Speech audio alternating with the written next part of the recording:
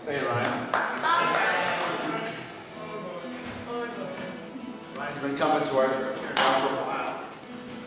He's pretty quiet, so you might be the one of us that initiated this conversation with him. But he's part of your community. Christ died to bring you here. He placed him in this church for a reason, for you guys to love and encourage him. Vice versa. Let's pray for Ryan. Lord God, I want to thank you for Ryan. Lord, I thank you for friendship. I thank you for his little boy, Denver. He's just a sweet little guy. I thank you for his willingness, for Ryan's willingness to want to live for you. And I think of King David, who you refer to as a man after your own heart. The guy who really wanted what you wanted, but sometimes he failed. I guess it just exemplifies us all. We're all that way to a certain extent. And Ryan's no different. But it's his desire, as he shared with me, he wants to do good. He wants to live for you. But there's something different now.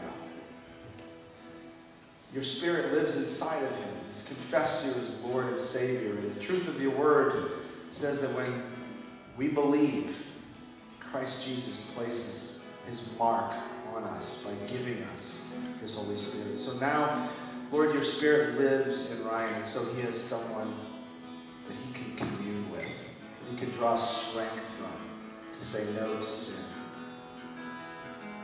Lord God, your word tells us that we all fail in many ways. We all still will.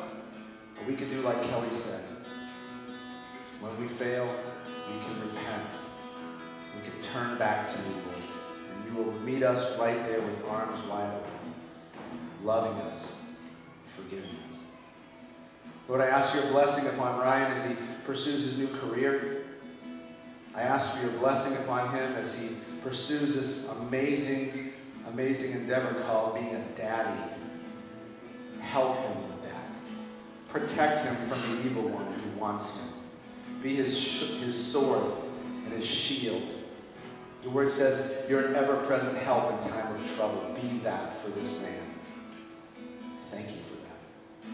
And I know you've got great plans for him. Lord, when he is tempted to do the things of the enemy, let him remember this day, and this moment. Draw strength from it and say no to sin and yes to Jesus. In his name we pray. Ryan, who's your one and only Lord and Savior? Based on that confession and that burial with Christ, and like him, you'll be raised to new life because you trusted the mighty power of God that raised Christ from the dead. I baptize you in the name of the Father, the Son, and the Holy